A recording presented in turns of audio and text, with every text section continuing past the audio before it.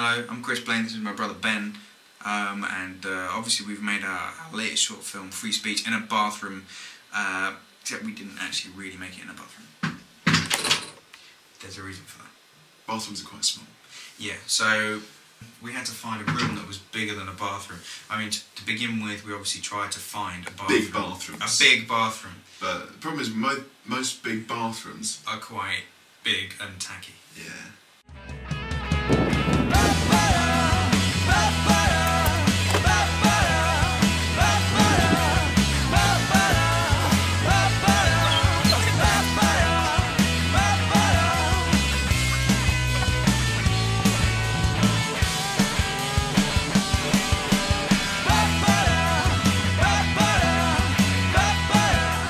The Blaines are making more magical, mysterious movements on mediums beyond our understanding.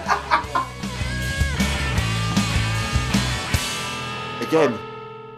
The script is two people talking in a room, so it was very important to us from the outset to get two actors who could really carry something that's just like, you know, a scene between two people.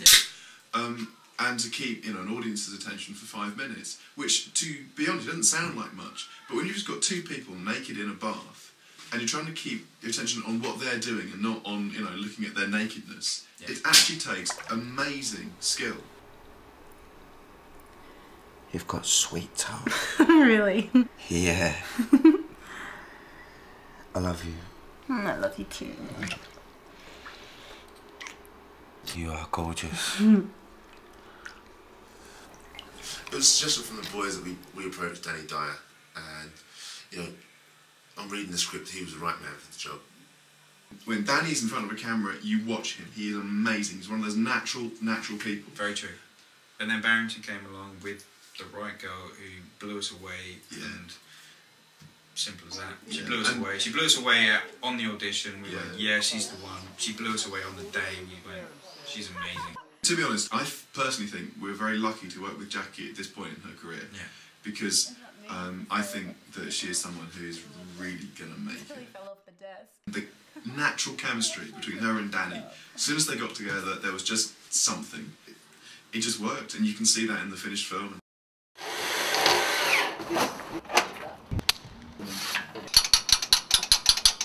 Yeah, it's cool.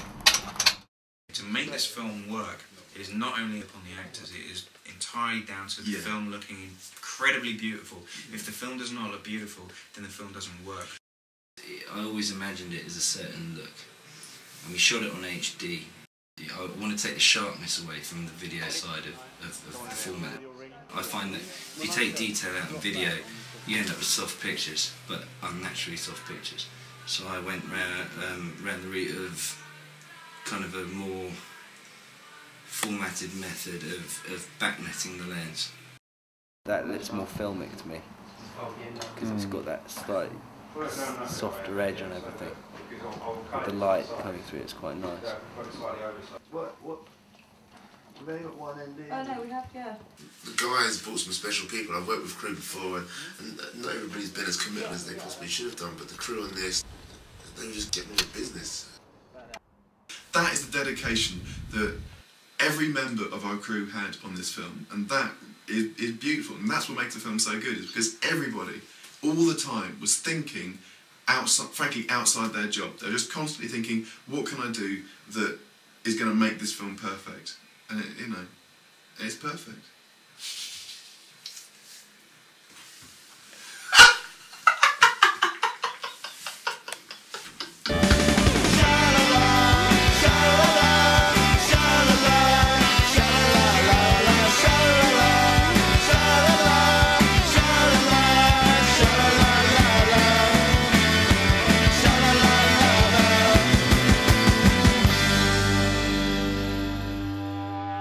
Everybody, the complete crew, the cast, the directors, everybody involved just made this film what it is. I can't just tell you how proud I am. I'm so happy I have something that I can actually promote, push, talk about in public, but will probably not show my grandmother. Oh yeah. Thanks for coming.